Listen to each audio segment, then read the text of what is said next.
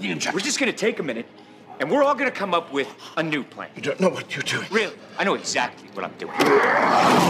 In the mid-2010s, Universal dusted off the proverbial coffin of their most beloved franchise, the Universal Monsters. The powers that be decided to resurrect them with an all-star cast of actors and directors tasked with the mission of creating a cinematic universe to compete with Marvel. And yet, for everyone involved, this monstrous resurrection only had disastrous results. These three men were propelled to superstardom by the Universal Monster movies. And that's exactly the formula that Universal was hoping to mimic with their new Dark Universe. Attach major stars to these iconic characters and let the money roll in. That's your plan? In May of 2017, Universal made a splashy announcement. A press release coupled with a publicity shot of Johnny Depp, Javier Bardem, Tom Cruise, Russell Crowe, and Sofia Boutella announcing the arrival of the next big cinematic event, the Dark Universe. The announcement also heralded the involvement of a murderer's row of behind-the-camera talent. Chris Morgan, the writer and producer behind the Fast and the Furious franchise, Alex Kurtzman, head honcho of Star Trek and Transformers, and Tom Cruise collaborators Christopher McQuarrie and David Koepp, among others, were all named. After flirting with doing something with the monsters for a long time, Universal was finally putting their money on the table. The only holdup was that this wasn't the first time they tried to do this with the classic monsters. Going all the way back to the beginning, what eventually became the Universal Monsters initially were just desperate adaptations of beloved horror novels. Todd Browning's Dracula, released in 1931, was the first, and often considered the best of these films. I am Dracula.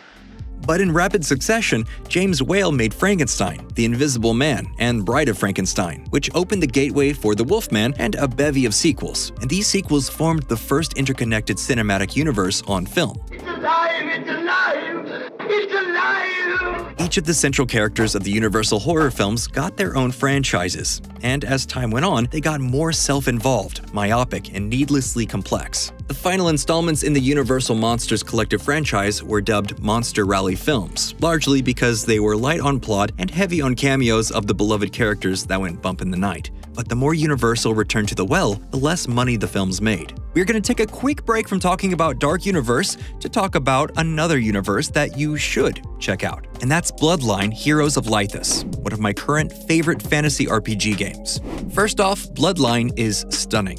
Check out these 3D realistic graphics. It's also very customizable, which is something I value in RPGs. You can customize your champions by marrying different bloodlines until you find a unique combination of abilities that fits your own gameplay style. The controls are easy to use, and it's free to play for both Android and iOS. The characters are also totally epic, and if you use my link, you can get the Clan of Karg for free. These guys can transform into real dragons. You can also use my link to get a half-dragonborn, half-demigod hybrid heir for free.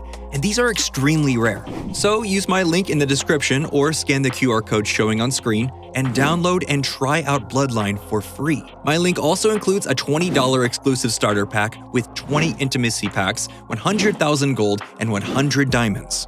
New legends will be born, and now, back to the video. There were various attempts at reclaiming the glory of Universal throughout the years, from Coppola's Bram Stoker's Dracula Welcome to my home. to that one Frankenstein movie that starred Robert De Niro. However, they never fully attempted to mimic the interconnectedness of the original Universal monster films. In 2014, Universal made their first play to recreate the interconnected filmic world. Dracula Untold was a mashup of classic Dracula iconography and Batman Begins. Originally intended as just a Dracula project that would update the character for contemporary audiences, the film was altered just 2 weeks before it was released. Reshoots retroactively pulled the character into a connective film universe with the other horror stalwart icons of dread that Universal was preparing to launch. I'm Mina. Vlad. However, despite a new ending scene that showed Dracula in modern day and set up a new conflict, audiences did not respond to the film. That, coupled with a low box office return due in part to the fact that the film's release date was shifted 3 different times, caused Universal to step back and reevaluate. The failure of Dracula Untold sparked the need to publicly signal that Universal was going to double down on the idea of a modern horror universe. That's when they brought in the previously mentioned list of megastars, writers, and directors. Javier Bardem was set to star in a reboot of Bride of Frankenstein. opposite Angelina Jolie as the bride. Johnny Depp would be the Invisible Man, Russell Crowe would appear as Dr. Jekyll and Mr. Hyde, and act as a sort of Nick Fury for the film universe. What do you think you're doing? Evacuate your men. We'll take it from here. And Tom Cruise would star as an adventurer and Indiana Jones-esque character for The Mummy. You'd think you'd want Frankenstein or Dracula, the two most iconic characters Universal had, to be the big debut. But with Dracula Untold being a misfire, Universal opted for The Mummy, largely due to the fact that the Brendan Fraser franchise had a largely positive cultural opinion. The Mummy reboot had been kicking around for close to a decade. The version that was released follows Nick Morton, a U.S. Army sergeant who makes money on the side stealing priceless items from archaeological dig sites and selling them on the black market. Hey, we are not looters. We are liberators of precious antiquities. Right. He, along with his comedic sidekick Chris Vail, played by Jake Johnson, are quickly swept up in a would-be modern tale of adventure, horror, and intrigue. While this film isn't directly based on any one specific version of The Mummy, arguably to its detriment, the film attempts to fuse the best of the Stephen Sommers Mummy with the best of the MCU.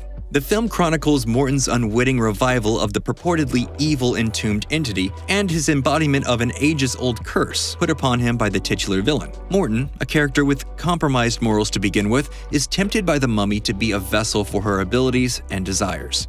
You have been selected as the vessel for the ultimate evil, and we are the only ones who can rectify that. The end product wants to be a modern-day adventure classic, but just kind of lands somewhere in an uncanny valley between genuinely boring and just straight-up copying elements from other films that were more successful. The film also works really hard to signal to the audience that it's setting up the building blocks of a universe to come. Russell Crowe's Dr. Jekyll heads an organization dubbed Prodigium. From the Latin, monstrum vel prodigium. It acts as a spooky version of S.H.I.E.L.D., but the film takes all this so seriously. It just sucks the fun out of it. None of the world-building ideas ever develop into anything substantial, leaving much of the film feeling like the cold vestiges of boardroom business decisions. The weirdest aspect of the movie is how it's so blatantly attempting to copy the MCU's trademark humor, and failing miserably. Tom Cruise is the leading man. He's arguably the last true movie star. He's also not funny. Sure, Les Grossman was great, but Tom Cruise is just not funny in this movie. What are you thinking? I'm thinking we're probably gonna die here. And tragically, audiences agree. On its release, the film pulled in $32 million, for a full theatrical haul of $410 million worldwide. This was a disappointment to Universal, but it was truly the critical reaction to The Mummy that sank the dark universe. The film garnered a 15% on Rotten Tomatoes, with audiences collectively seeming to say, "We see what you're doing and we don't like it." It was even nominated for the Worst Picture for the Razzies that year, alongside Worst Director and dual Worst Actor nominees for Tom Cruise and Russell Crowe. I'm offering you a partnership. You, evil incarnate. Me, your good friend Eddie Hyde. So what happened? Why did the film end up being such a swing and a miss? Well, one major contributing factor was revealed in a June 2017 Variety article. Tom Cruise ostensibly took over the picture. According to insider sources who spoke with the writers, Cruise joined the production just after Kurtzman was brought on board. But he was contractually guaranteed control of the picture. He then set about micromanaging every aspect of the production. He brought two of his longtime collaborators in to rewrite the script, and during the shooting of the film, would consistently lobby for less screen time for Sofia Boutella's Mummy and more screen time for his character. He also was the driving force behind the fact that Nick Morton was cursed, and ostensibly took over the role of the Mummy at the end of the film. Cruise was brought in by Universal to give the project a cultural prestige value. However, they made a deal with him that granted him control to the degree that probably wasn't wise in hindsight. Multiple sources say that Cruise was seen telling Kurtzman what types of lenses to use on the camera and how to direct scenes, to say nothing to the fact that he brought in his longtime editor to cut the finished product. Supervising art director for the project, Frank Walsh, said, "This is very much a film of two halves, before Tom and after Tom. You don't have to be a psychologist to read between the lines there." Stop. A sacrifice Just stop. for the greater good. I'm not interested in that at all. Since then, Kurtzman has since moved on and is very successfully running Paramount's entire Star Trek organization. However, when asked about The Mummy recently, he just said, "The Mummy wasn't what I wanted it to be." Needless to say, its disastrous critical reception, tepid box office numbers, and generally below-average interest from potential fans sealed the fate of the Dark Universe. There were brief rumors about Channing Tatum taking the role of Van Helsing and The Rock being courted to play the Wolfman, but the reaction to The Mummy sealed the deal. There weren't going to be any more films in the Dark Universe. It was dead. No Bride of Frankenstein, no Invisible Man, no more Prodigium. It was just over. Wow, that was intense.